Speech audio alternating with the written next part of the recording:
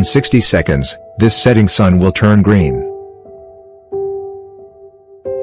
Actually, the top of the sun already appears not only green, but wavy, along with all of its edges.